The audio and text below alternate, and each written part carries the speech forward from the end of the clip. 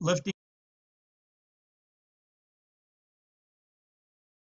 This is the September 2021 edition of the Mount Vernon Clinic of the 4th Division PNR and MRA. So here we go. So when I was a kid, cartoons on TV were with engineer Bill Stulla. And people tell me, I think it was Brakeman Bob in this part of the world. But since I already was interested in trains, this helped me along the way. Here's a picture of my sister and I at one of Engineer Bill's public appearances. And so Cartoon TV9 Express, you can see that here on the drumhead sign, sponsored a excursion from LA Union Passenger Terminal to Duarte, California, which is where City of Hope is. So here is my sister and I. Here we are in front of the F unit that pulled the train. And here I am inside the F unit. Obviously, this impressed me quite a bit. In fact, knowing what it's like to climb into an F unit, I'm trying to imagine what it was like to climb into an F unit at that age. Well, one of the things that Engineer Bill gave me when my sister and I were on his TV show was a series of cartoon books. I think one was about Casey Jones, one was about trains in general, and in the center spread of this cartoon book was this F unit cab. You see, you could tape on the brake handle, you could tape on the throttle handle, and pretend that you were driving your F unit. Here's the back side of that graham cracker box from the 1950s. So when the family were riding in the car, I'd be driving my F unit. So my favorite railroad when I was growing up and my first HO scale layout was Santa Fe theme. And of course, Santa Fe loved F units. They had some E units, but most of their passenger trains were pulled by F units. So when my interest changed to the Kansas City Southern Railroad, they also had a large fleet of F units in their handsome red, yellow, and dark green paint scheme. And of interest was their freight units were painted exactly the same as their passenger units, except the red and yellow colors were reversed. I don't know of another railroad that did that. So way on the other end of my life, when I moved up to the Northwest, Cedro-Woolley, to practice medicine, one of the last stands for F units was this Sumas line, which ran right through Cedro-Woolley. In fact, there was an article in Trains magazine about a gentleman who got a ride on the F units. And I met that engineer in Burlington, and I got a ride from Burlington to Cedro-Woolley on the F units of the Sumas train. So the start of this bizarre project was a friend in Florida by the name of Seth Bramson, who sold rail artifacts, and asked me if I would be interested in a Kansas City Southern NW2 throttle stand. So never having collected anything like this before, I said yes. And so it arrived on a wooden pallet, and here's what it looked like when it came to me.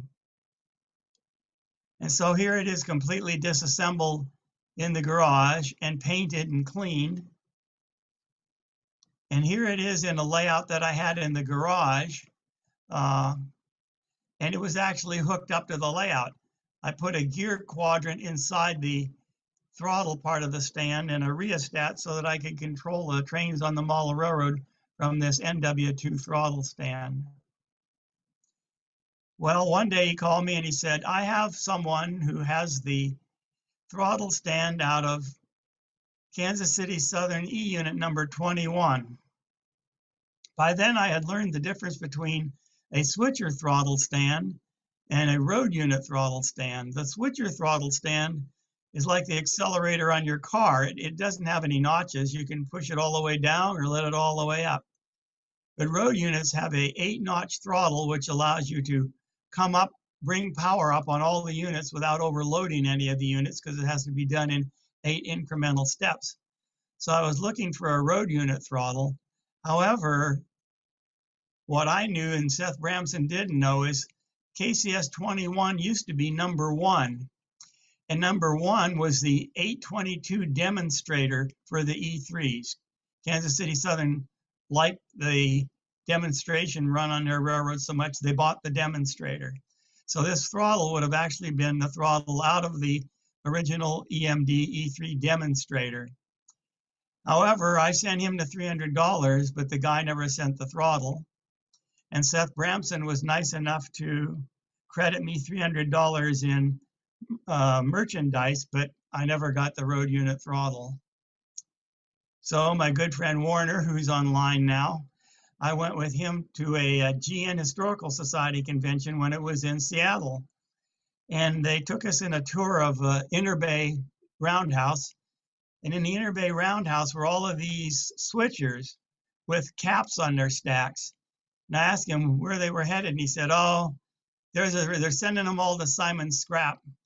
There's a recession on, and when the recession's off, we're going to need them. But anyway, that's where they're going. So I asked him where Simon Scrap were, and they're located in Tacoma, Washington. So still looking for a road unit throttle, I contacted Simon Scrap Metal and told them that I wanted a throttle stand, a brake stand, dash, a seat. And he said, oh yeah, we got all those. We'll sell you that, or we'll sell you a whole locomotive. So I got acquainted with the 462D, which became the 682 on the BN. This was the last, excuse me, go back here. Let's see. Oh, well. Page down, page back. There we go. This was the last time GN purchased 4-unit sets. They purchased four unit sets, and they were assigned to freight service. They were geared for freight service, so they only had one headlight.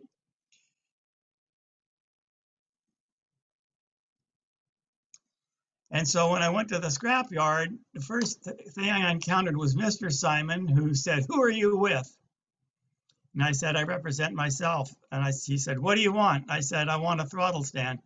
That's $1,000. I want a brake stand. That's $500. So I was uncertain as to quite what to do.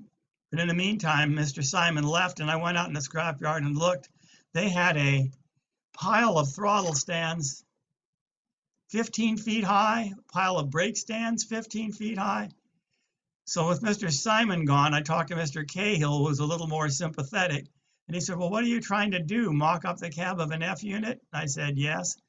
He said, well, I'll sell you the cab off the 682 for the same prices that I've just quoted you, which was $50 for the brake stand, $50 for the throttle stand, $25 for the dash, $25 for the seat.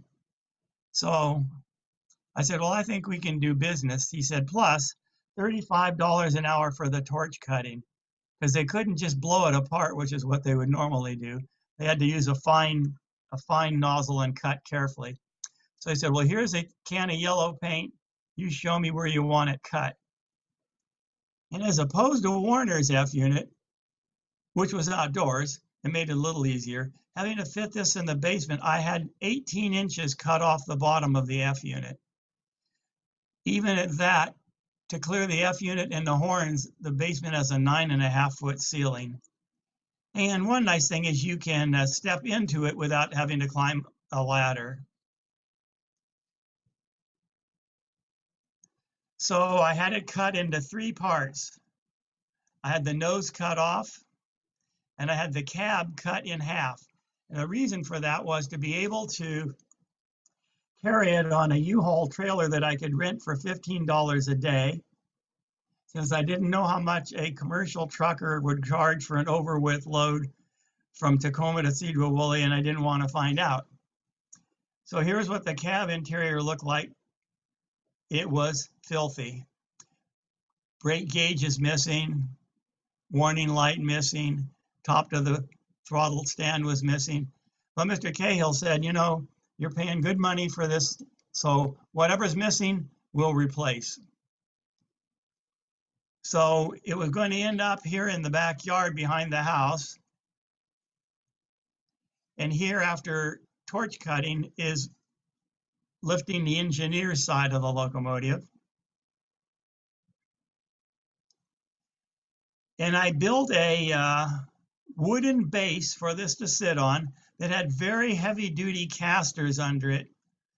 The idea is that I would be able to roll it off the trailer when I got it home.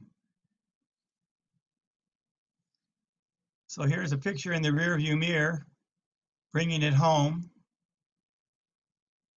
Here it is in front of our house.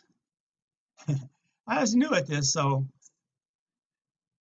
you think I have enough chains? I didn't want it to move. But when I got it home and tried to figure out how to roll it off the trailer onto the cement slab, I kind of got weak knees. So I quickly called my friend in Cedar Woolley, Ken Rowland, who owned Truss Engineering, and he came out with his truss crane and picked it off the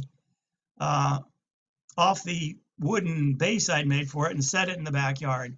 I said, man, Ken, I got to pay you something for this. He says, man, those wheels under that look great. We need them in our shop. So here's picking up the fireman's side.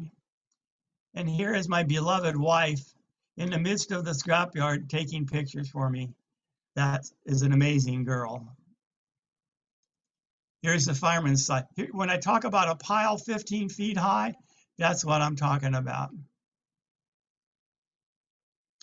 So now here it is on the trailer, ready to go north. Of course, this part of it hasn't seen the light of day for many years. Exiting Cook Road, arriving at the house. And here is loading the nose section. Setting it down on the trailer. Now you notice I have this little thing here that says hot tub. When we stopped a little bit northbound on the freeway to get something cold to drink, someone saw that and said, "Is that a hot tub?" I don't know how they imagined it to look like a hot tub. But when we pulled off in Everett at Dairy Queen to get something to eat, a young lady came in and said, "What are you doing with the nose off of an F unit?" And I said, "How in the world did you know that?" She said, "Oh, my husband and I were stationed in Germany and we both were into model railroading." So one person thought it was a hot tub. The other person recognized it was the nose off an F unit, even though it was upside down. So here are the three pieces in the backyard, roughly in position.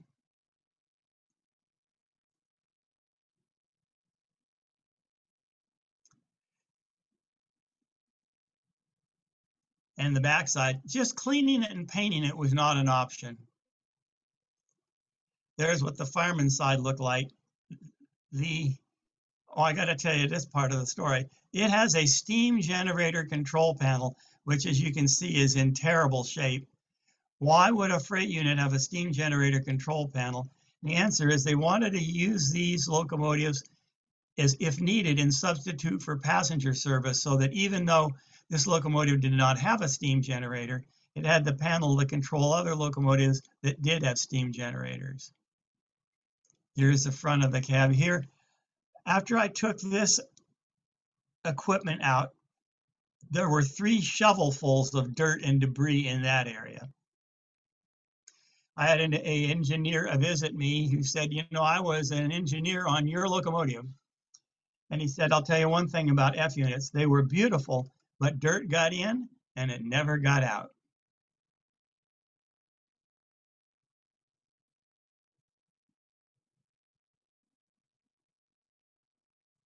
So here's the back wall. And this is all going to have to be sandblasted. So all this lettering is going to have to be replaced. Here's a close-up of the steam generator panel. The 3 push buttons are missing. One of the indicator lights is missing. This gauge, you can see what it looks like. There's no hand, no glass. The next thing was to take out the plywood floors, which were 1.5-inch plywood. They were greasy, dirty, and they had been used so much that the floor had been worn down through the tile and through the upper layers of the plywood. So I cut them up and burned them. However, found out that they were fireproof.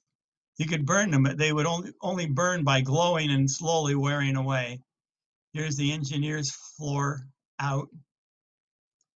So I had to make friends with my welder, welding here, filling holes here, filling holes there. This was bent out during the process of at the scrapyard. That had to be bent back in. Now here's the fireman's floor is out, and here all the floors are out.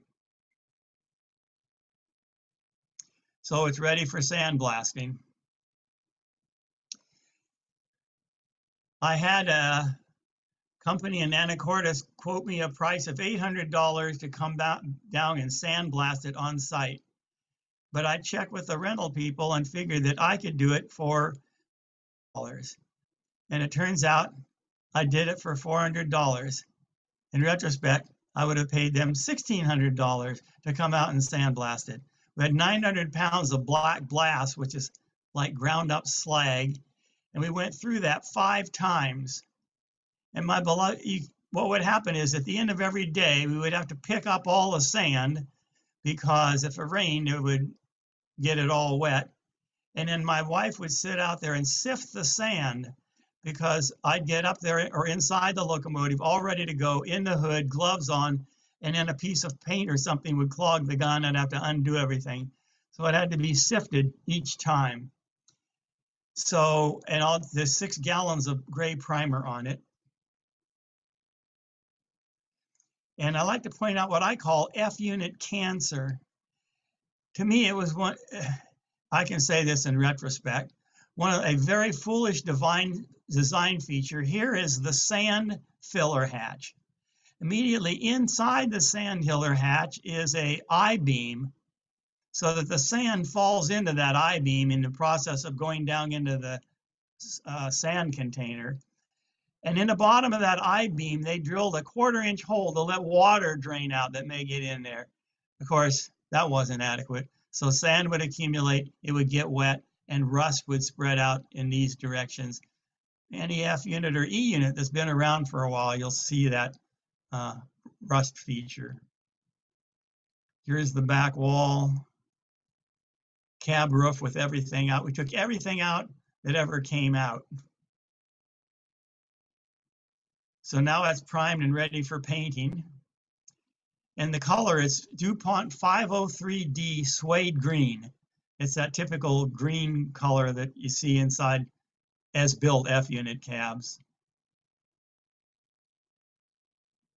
So now that's the disadvantage of working outside. It's winter, so we have to wrap everything up till the weather gets better. And here is next spring, time to work again. And all of these little black pen marks are places where there's going to have to be Bondo. And one thing to note is this headlight is a steel tube that's cut into the nose. And it has a very sharp dividing line. So that smooth contour that you see on the prototype is Bondo.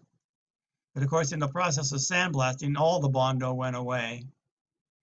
So I had my friendly welder back to put on flag holders, which KCS had, but the BN didn't. So here's the fireman's side with the Bondo done. The other thing was this number board, actually the whole front side of this nose had been replaced. When I sandblasted it, this piece of sheet metal had written on it in chalk, "to be rolled." So they cut the number board off, rolled a new piece of metal, welded it on, and welded this back on with multiple beads of welding, actually pretty ugly. So I did a fillet of Bondo there, which would normally not be true on the prototype. But then on the prototype, that number board is about 8 feet in the air, and in my basement, it's right where you can put your hand on it. I built a little teepee outside to sandblast the smaller pieces. So here you can see the headlight fillet in place. And final patching and primer. And I became really well acquainted at Cedro Woolley Auto Parts. So now we're masked and ready to paint. And here is the red color on the roof, which for KCS, that's Swift red, the red that they use for Swift reefers. And with the masking removed. And here's resetting the headlight glazing. Of course, the Nathan P5 air horn had to be rebuilt and sprayed Swift red. And in here is armor yellow, which is the same armor that UP uses. It's the same yellow that we used on armor reefers, hence the name.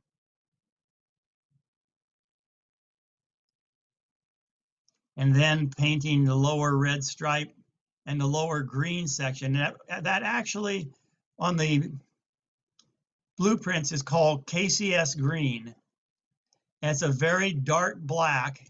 And I was interested when I visited the British Railway Museum at York. They use the same color and they call it invisible green, because in most light it looks black, but if you get the lighting just right, you realize it's a very dark green.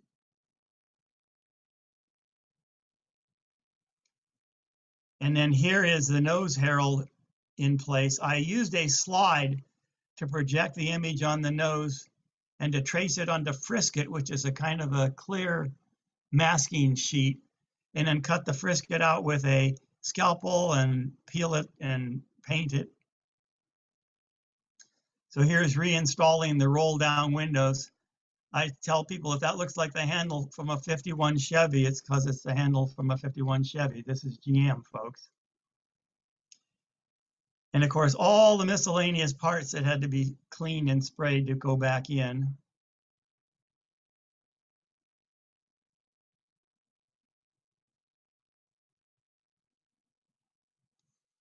And so here is the window glazing in place. And that has, each thing has its own story. The F unit's always the rubber would deteriorate, the rainwater would run down here and leak inside. And so in order to replace the glass, which was half-inch safety glass, I needed new rubber gaskets. Well, John Ryan was a dentist in Spokane, where I was just working, in fact. And he bought a E-unit to rebuild as a waiting room for his pediatric dental office. And he's retired, but the E-unit is still there on Sprague Street. And he had a open account with EMD so that I could order brand new gaskets for the windshield and or a new brake throttle, a brake handle, independent brake handle. Anyway, I'm glad I had John's advice, because he said, put the rubber gasket in, put the lower edge of the window in, and then work with your fingers. Just work around the edges up and up and up until you get right about here, and you'll decide that there's absolutely no way that that glass is going to go in that rubber. It says, then take a 2x4 about 6 feet long and take the butt end of it and whack the window right there in the upper middle. That took a lot of courage, but that was the answer. So now the number boards are back in, the class light lenses are back in, a horn is mounted. So it's starting to look pretty nice.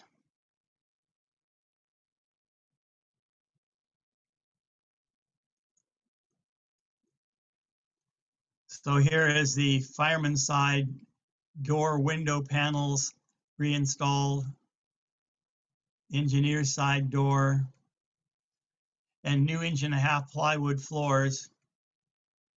They're not fireproof now, but I don't expect to have a engine room fire.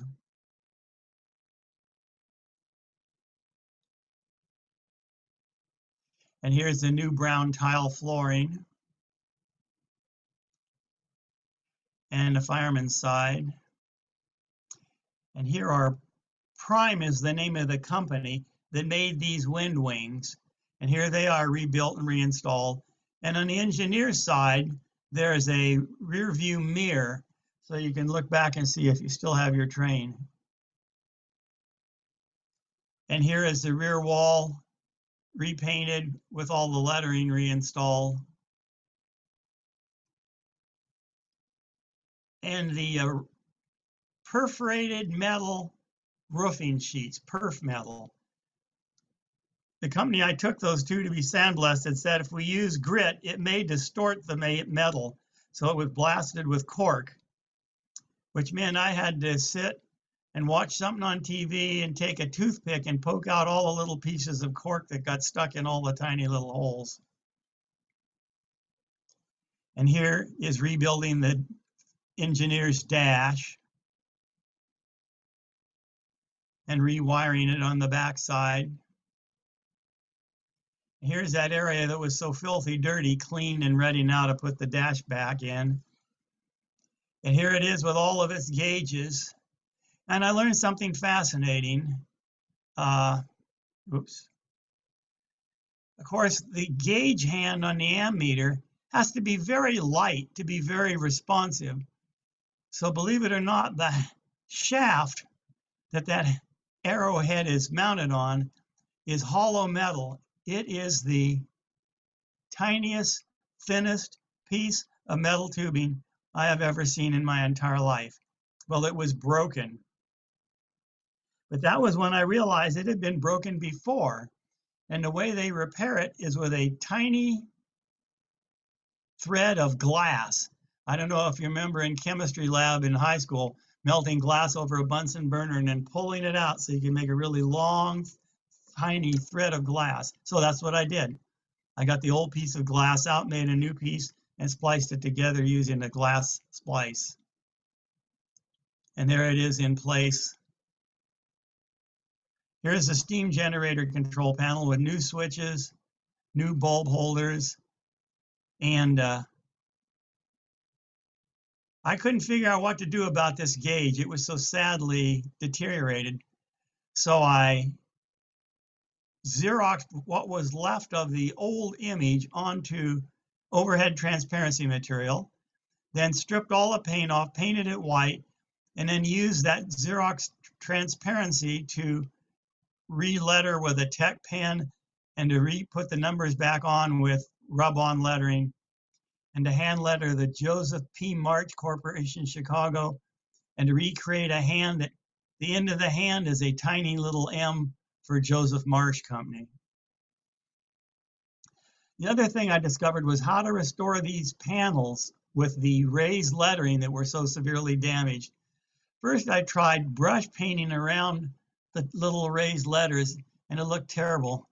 It looked like it had been brush painted.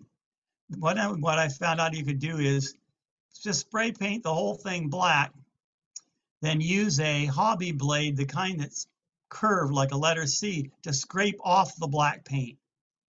So you spray it black, then use a knife to scrape the paint off the raised areas. Here's the engineer's side heater control, pneumatic windshield wiper control, and heating fan. Now on passenger units, the heater would be powered by steam, but on freight units, they just use hot water. So here's the Chicago pneumatic speed recorder and its drive cable. There's the throttle stand base. The Motorola radio rebuilt. Here's what the brake stand looked like before rebuilding. I don't know how much it weighs, but a lot. Here are the seats, the throttle stand, the independent brake. And that's how far I got before we began to build the addition to our house and the basement that this would end up in. Of course, it was sitting right where we had to dig the hole for the basement. So here, oops, here we moved it to sit alongside the garage so we could dig this giant hole. And this is the back side of the garage just sort of hanging in the air for now.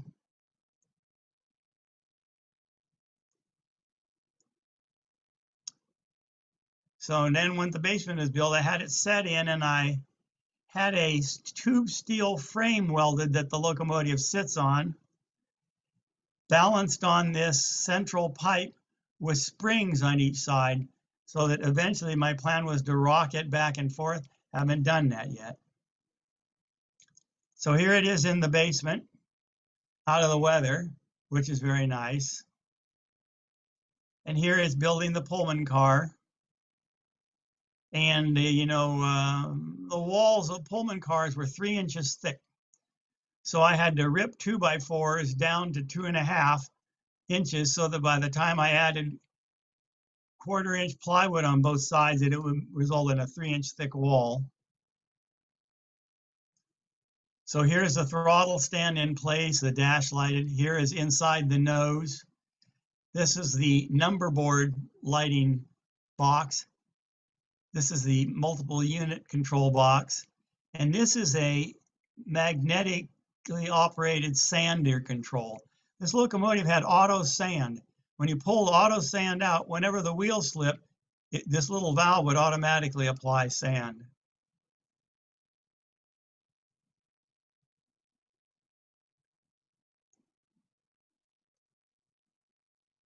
So things are looking good except for the one small, really big problem. Here is the seam where the locomotive was cut apart.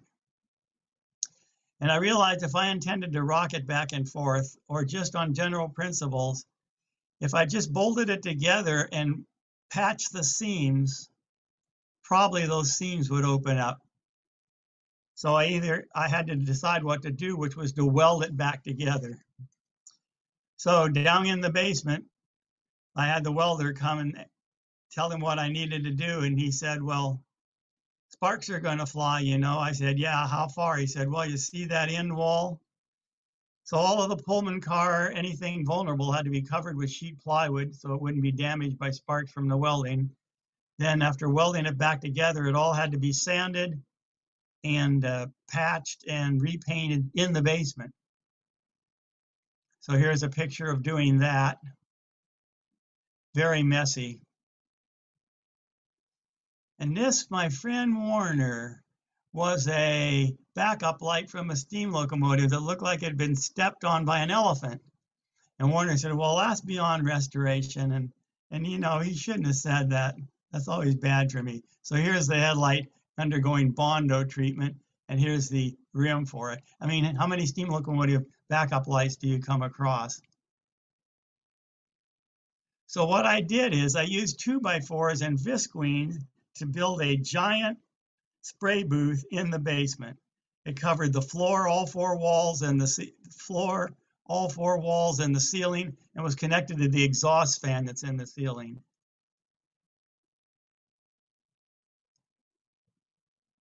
So when all the visqueen and 2x4s came down, here's the F unit finally painted and in the basement and welded back together.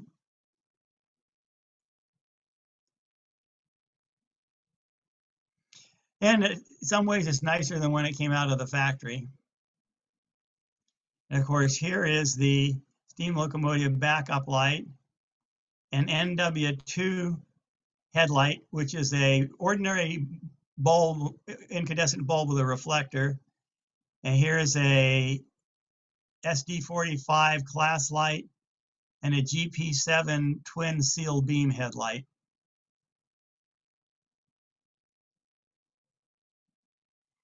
And here is the brake stand finished and back in the locomotive.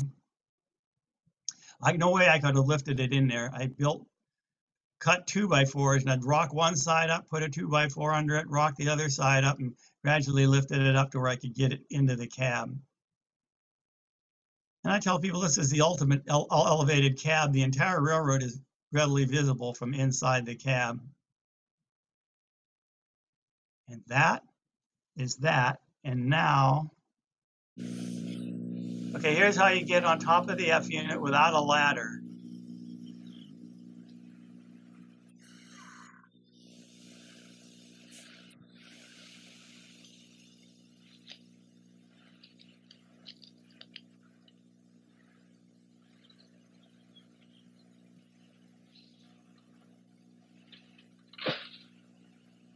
Of course, all the chains have to be adjusted so it hangs level.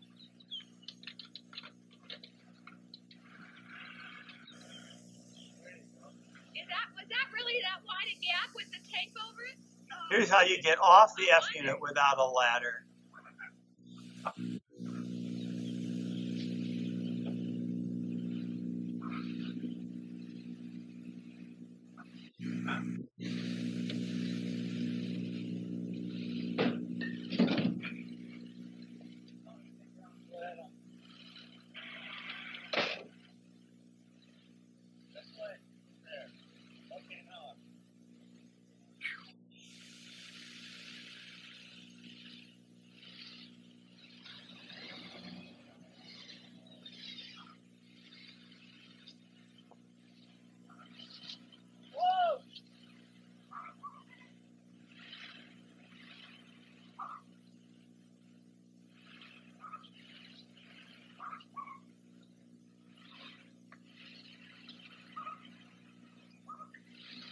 Frankly, it is easier in HO scale.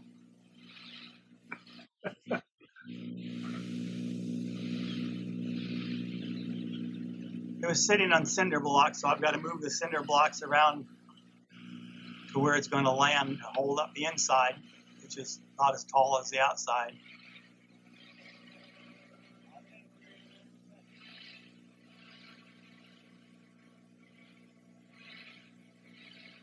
So I'm always amused when visitors will ask, how did you get it in here? And I'll say, with a crane. Like, I can't think of another way.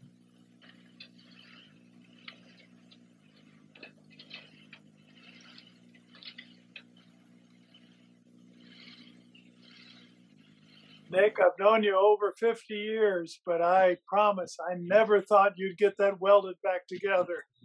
Yeah. That had to be the biggest challenge of all the There were times when I wondered too. Some of the places where there was quite a bit of material missing, they just used giant nails, to fill in as they welded it up. Oh, I wondered what the trick was.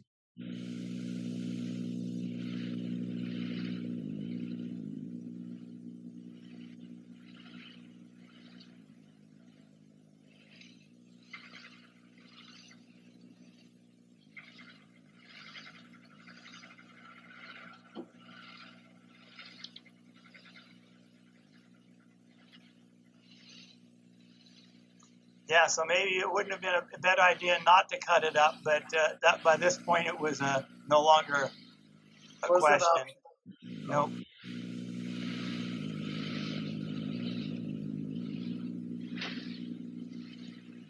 And as Warner will know, just trying to conceptualize dealing with one of them is a challenge.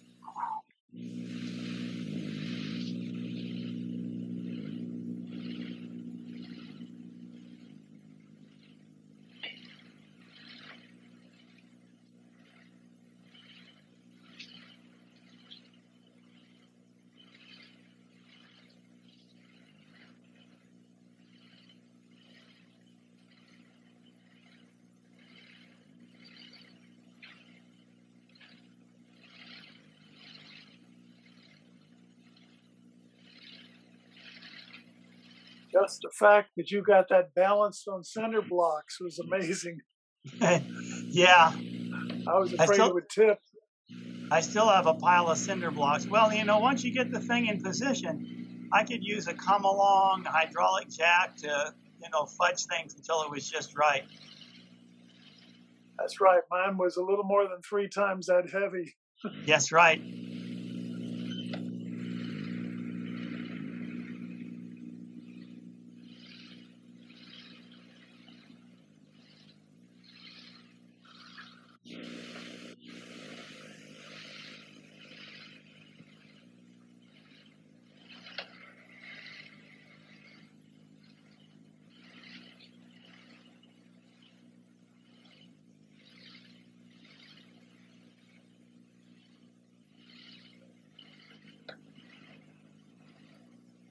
The E units only had one headlight?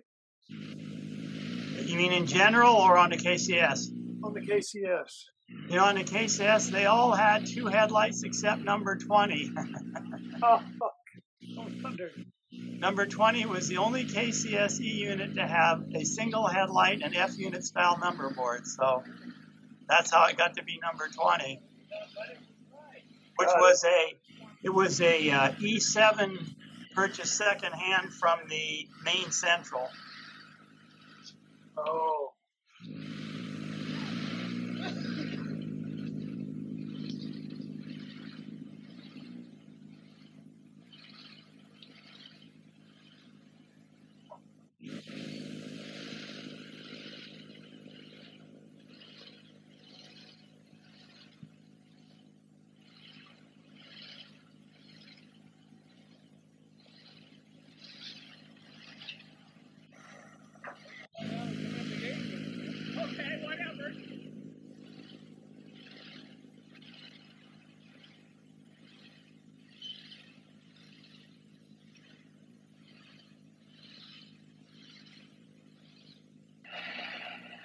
Okay, here's how it got in the basement.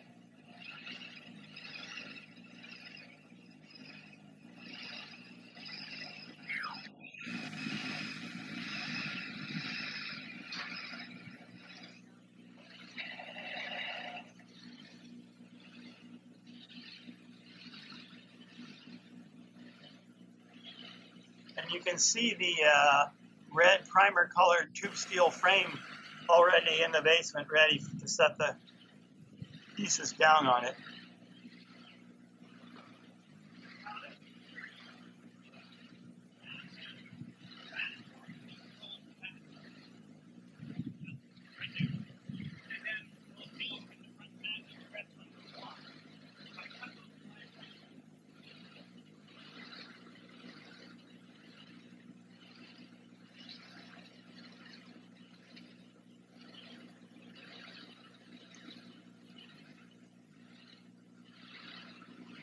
now this improves my memory. I thought you had rolled it in on pipes.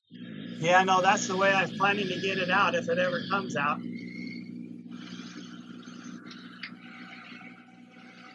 Yeah, we don't like to think that far ahead.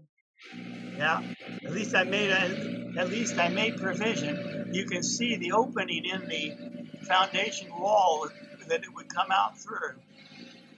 It wasn't bricked in until the very last. So it's a non-load bearing wall in that section. Oh,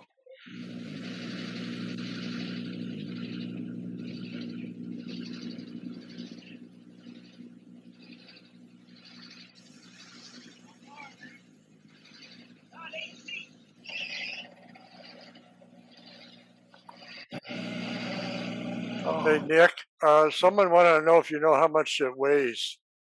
You know, I think all of it together it's about 4,000 pounds. And at this point, how many months or years do you have into the project? About 2.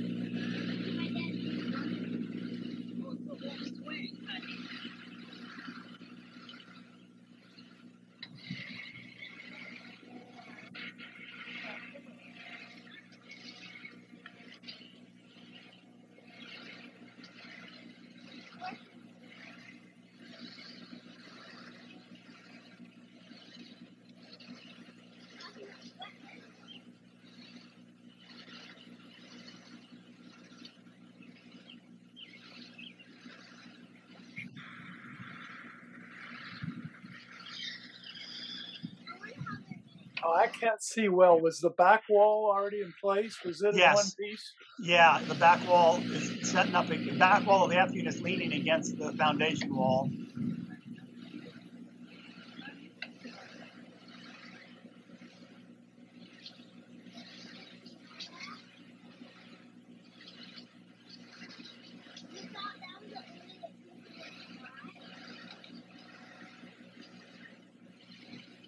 And the nice thing was the base that it sits on was just the right size.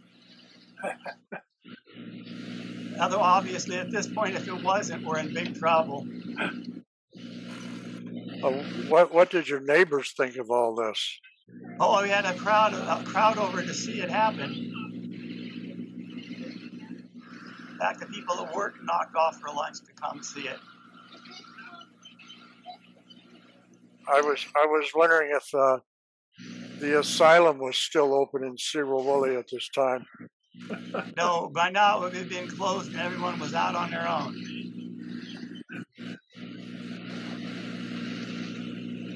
Did you get it in without scratching it? We did, yes. Good. Or breaking any windows. See, it just lays together in the middle perfectly. That's amazing. Look at that. You knew what you were doing.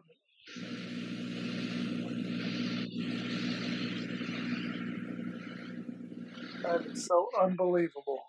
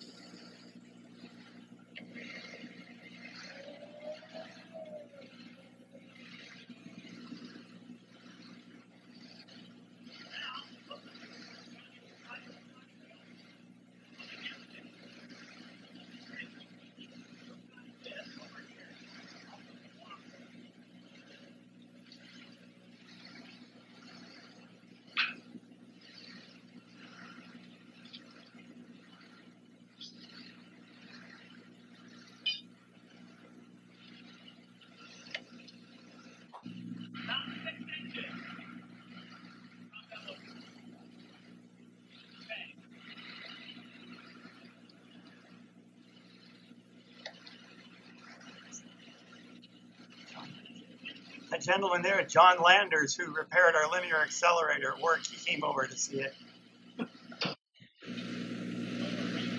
Then I tell people that the same crane that set the locomotive in set the beam in the basement. So there's one half of the beam.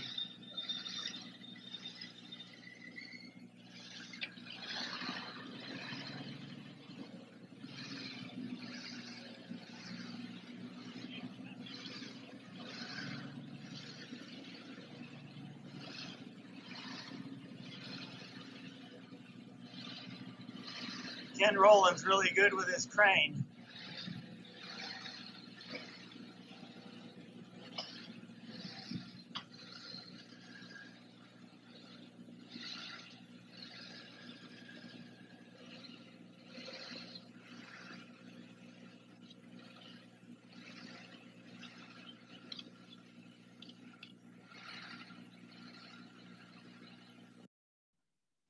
And that is how it was done.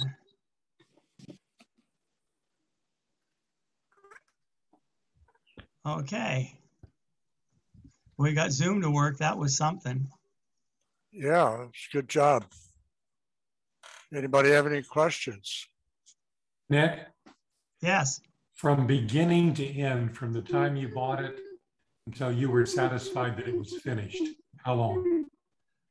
Well, that's a kind of a tough question, but probably about 4 years, because you realize once it was in the basement, a lot of time went into putting in lighting and wallboard and all that stuff before I finished the F unit. So there was sort of a hiatus in there while I did other work. Still, 4 years is phenomenal. It was hard to tell watching the pictures. It looked more like a decade or two. Yeah. Well, that was 1985. So. Time passed slower back then. Yeah, it did. Thanks for sharing, Nick. It's been great. Sure. Okay, well, thank you very much, Nick. That's It's always fascinating. I think this is the third time I've watched this presentation. It's a little different every time. Yeah. It was a fascinating process.